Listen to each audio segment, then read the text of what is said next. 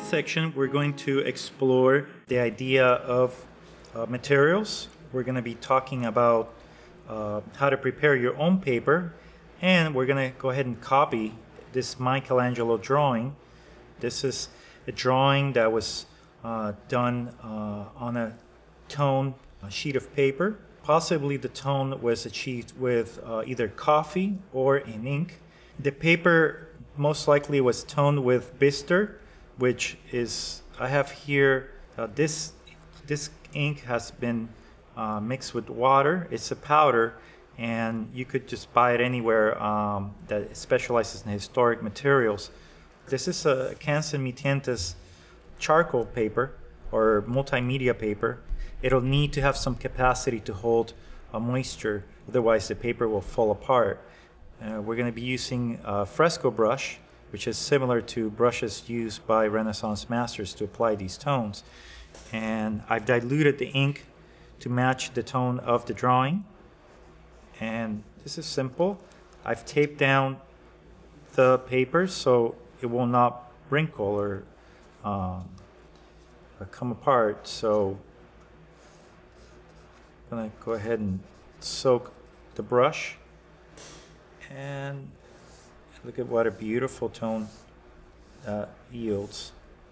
And this is a perfect ground for charcoal or black chalk. In this case, I'm going to be using Conte crayon, which is similar to black chalk. And you can see that it's not an even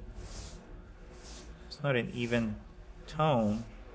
It goes into the texture of the paper, and it really gives you a beautiful uneven tone, which is consistent with some of the imperfections that you see in the drawing. You can see that the paper gets kind of wrinkled a little. That will relax once the ink dries. And if you're interested in creating some of the imperfections, you could sort of, with the brush, tap it and really create. This gives space to the drawing. It's not necessary. This is just from the age of the drawing, but it does yield some interesting results that kind of give the drawing a lot of interest, and you can see the imperfections. I really like some of these imperfections because they give space to the drawing. It's something behind the drawing. So in a lot of my drawings, I kind of go out of my way to sort of make sure that either change the tones in the corners, and all these things really just give a lot of interest to the drawing, you know. The paper has to be fully dry before we could continue, and we're going to go ahead and do that.